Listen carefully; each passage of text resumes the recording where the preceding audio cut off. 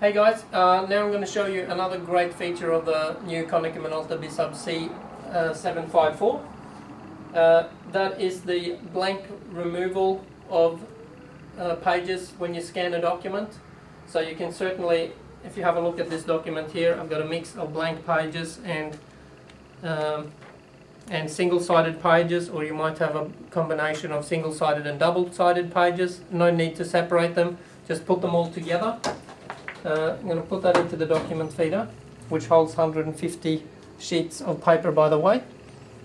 So now, if you have a look at from my home screen, I'm going to hit the scan button, and this is the default settings. I'm going to say where to send it. So send it to my demo computer, and if I go into application, the blank page removal is in there, and you can actually turn this on. I would recommend turning it on as default. If I press the original settings button there, you can see there's a blank page removal there. So I'll just turn that on to tick it on, and remember you can set this as default, so you don't have to do it every time.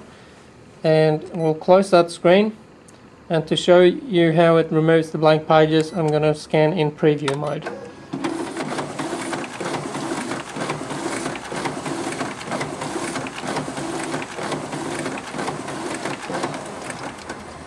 Okay, and we're looking at our preview here now. So this was actually more like a 10-page document. You can see it's page 1 out of 5 because all the blank pages have been removed. See, so there was blank pages in between there.